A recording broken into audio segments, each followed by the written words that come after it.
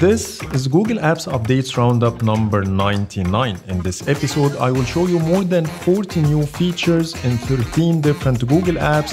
So make sure all your Google apps are up to date and let me show you what's new. Before starting, let me remind you about the Wallpapers by In-Depth Tech Reviews app. I just uploaded these 12 new wallpapers that you can see now on the screen, and you will find the Google Play Store download link in the description below. And now let's get back to Google Apps. Let's start the episode with Google Photos, and here I'm going to show you a massive number of new features. The first new change is under the main Photos view. Now when you tap on the ellipses, you will get a brand new customization page with much more options than ever before. The first thing you can do here is the ability to change the layout. You have comfortable, day, and month. That's exactly the same thing as pinching on your Photos view to swap between the three same options, but now you have a different way to do this. After that, we have the Stack Similar Photos toggle that we already have for a while, and a whole new section to customize what photos to show and hide from your Photos view with much more options than ever before. The first thing you need to decide here is if you want to show content from other apps or not. When you turn off the switch, all the other options will disappear, and when you turn it on, you will get more customization layers. The first one is to only show backed up content. So for example, let's say you backed up a couple of photos from your WhatsApp folder. These are the only two photos that will show up in your main Photos view, but nothing else.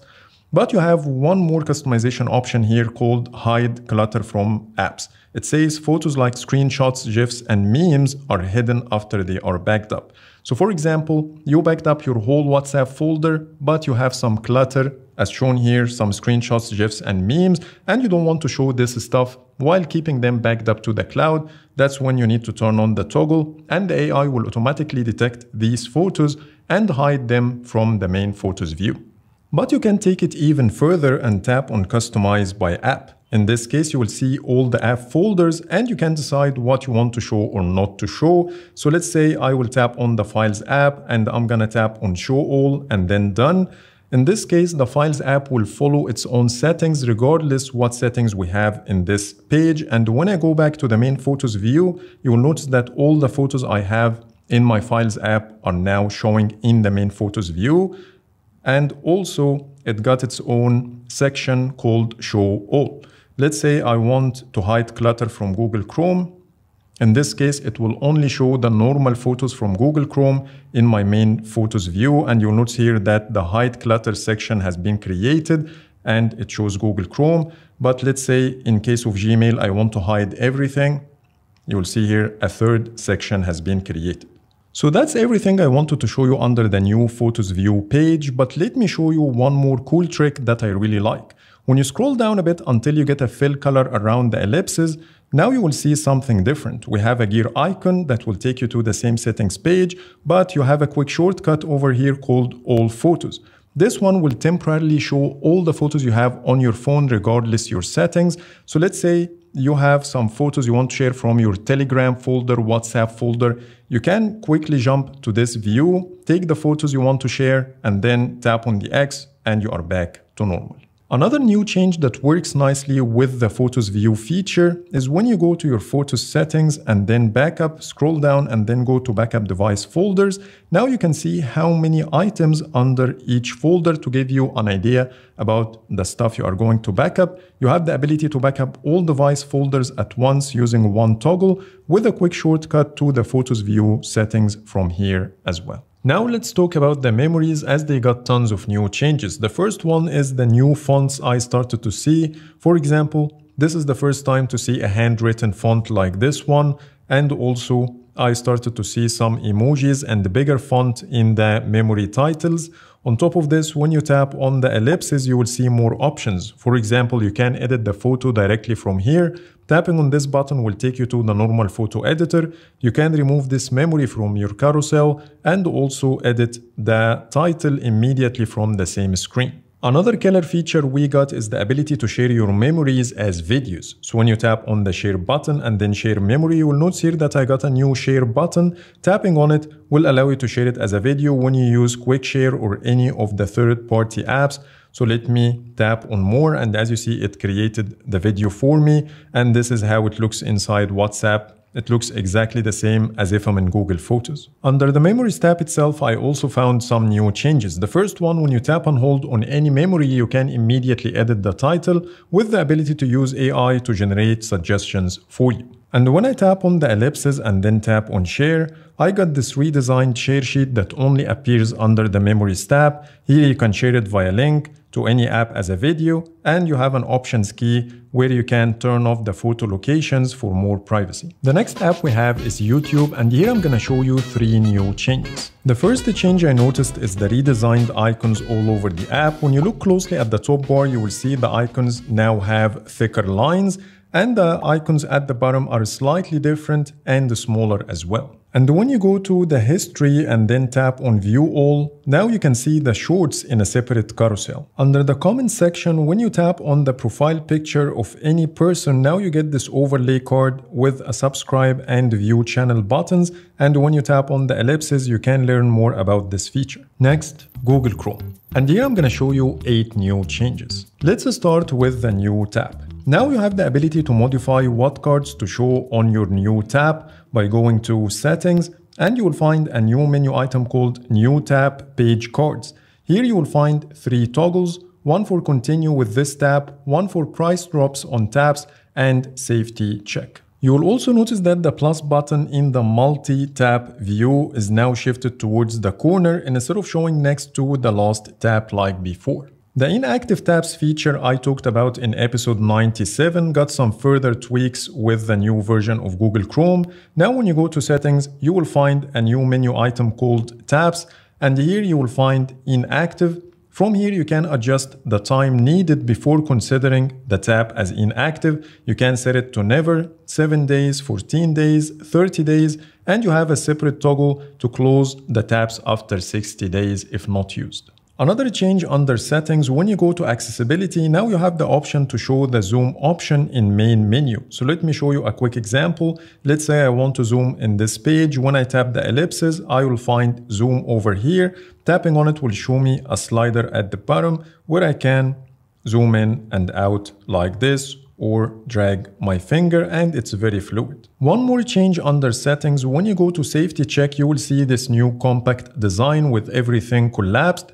And when you tap on any of the items, it will give you a quick shortcut to go to the relevant page like notification settings, site settings, security settings, password manager, etc. Another cool feature I spotted is the ability to get tabs from other devices. Once you sign in with the same Google account on Google Chrome for the first time, you will get this floating card on the screen. It will show you what devices that you can choose from. I have the 9 Pro XL and the Pixel 8 Pro. I can immediately open the 14 tabs I have on my 9 Pro XL, or I can review them like this and uncheck whatever I don't need and then tap on open 11 tabs.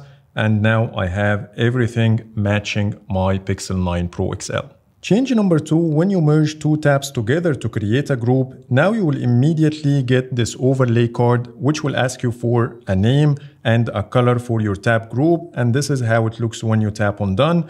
When you keep the name without any change, it says here 2 tabs, but notice when I remove any of these tabs from the group, it will automatically change the name to 1 tab, and it will not delete the group like before, but it will keep it as it is so you can add more tabs to it later. Last but not least, the predictive back gesture seems to be working with Google Chrome now. It's not consistent, but as you see here, when I restarted the app, now it works.